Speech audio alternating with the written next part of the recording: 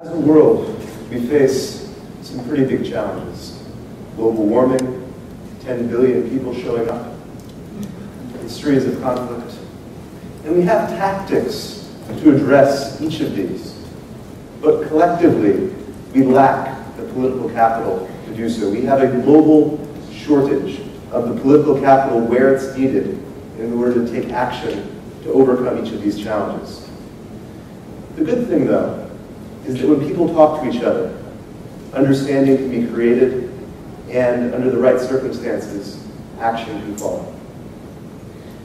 So, but how did we get here? Madison thought that the only way to scale democracy would be through representative democracy. But the challenge with representative democracy is that politicians are still constrained by the political facts on the ground. They still have to face elections, and they still have to listen to what voters want. And when you're only one vote in millions, it's very easy to not think. And it's very easy to not take the time to figure out exactly what you should think. And a few years ago, it was very exciting because there was the aspiration that merely having access to information on the World Wide Web would allow us all to become fully educated about what the issues were that we should think through when making our votes. But the challenge, as Cass Sunstein has shown in his research, is that with all this access to information, all too frequently, we seek out more information that supports what we already believe. We seek out the facts that reinforce what we already think. And so this challenge is well measured by when a few years ago there was a survey taken of Americans about what they thought of the Public Affairs Act of 1975. And 44% of Americans said that they were either for it or against it, even though it didn't exist. It was a fictitious act and it was made up, and if that's the signal we're measuring, then we're making decisions based on the noise and the feedback, but not based on what we need to in order to have a functioning society. So, growing up, my dad was a great believer in John Stuart Mill's notion that in order to really have autonomy, we must hear all of the arguments on all the sides of whatever it is we're thinking about. So he came up with an approach called the deliberative poll, in which you take a random sample of a population, a state, a country, or a continent. You survey them about what they think. And then you get together a group of experts, diverse, disagreeing experts, to create briefing materials with all the arguments for and against all of these different options under consideration. You then bring this random sample, several hundred people, together in one place for a weekend. You have them gather in small group discussions with a moderator where they can share their views, and you give them a chance to ask questions of experts to ensure that the conversations are based on the best information available. And at the end of the weekend, you survey them again. This doesn't measure what the public thinks the way an opinion poll does. This measures what the public would think if the public were thinking. So this has been done dozens of times around the world. In Texas, it was done on energy policy, and it was found that when people understood what demand-side conservation was, they were willing to support tactics like double-plated windows. When they were able to understand the trade-offs about renewable energy choices, they were willing to shift in a very significant way towards being willing to pay a little bit more on their electricity bill if they knew that the electricity included renewable sources for a larger share of their electricity than it otherwise would. And so the Texas Utility Commission took this information and took this this answer to the question of what the people of Texas would think if they were thinking about energy policy. And they passed the Renewable Energy Portfolio Standard, which brought Texas from 49th in the country in wind power to first in the country in wind power within 10 years. So the deliberative poll is not limited necessarily by language. I remember witnessing the cacophony of languages that were present at the European-wide deliberative poll, in which 24 languages were spoken. And with real-time translation, there was a coherent result of people thinking about what the future of the continent could look like.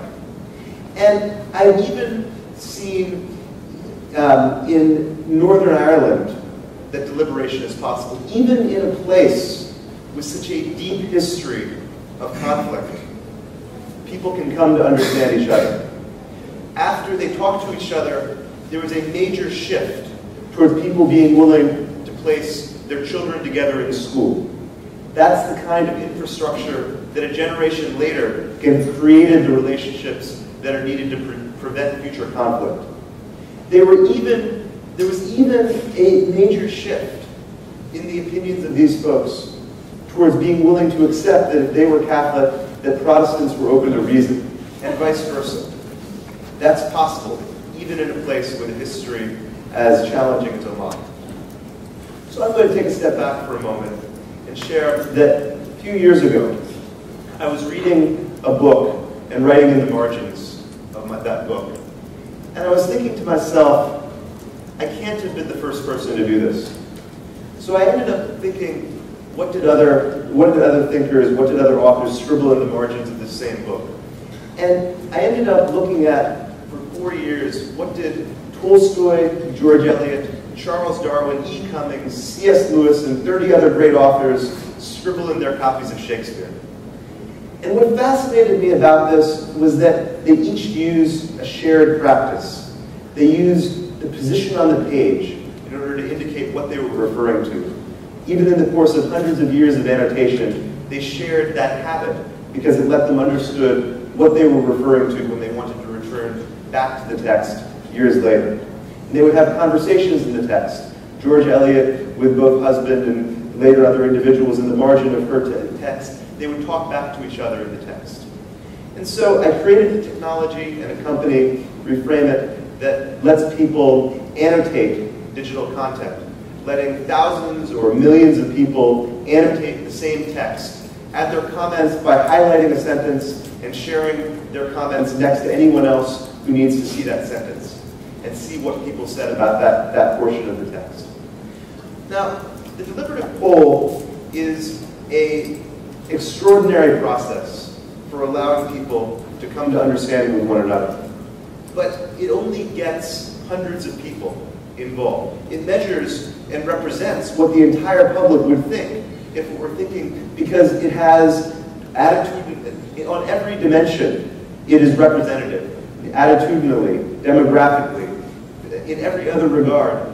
They are a microcosm of the society, but it is only hundreds of people. And other people in society also want to have their voice counted, and they also want to have their insights get involved. But when you try to scale deliberation to a huge scale, like a country, you end up with other challenges. When the GOP invited people in America to submit their suggestions for public policy and let anyone in the country rate those suggestions, one of the top policies in the country was to replace the US military with the Monty Python Knights of the Holy Grail.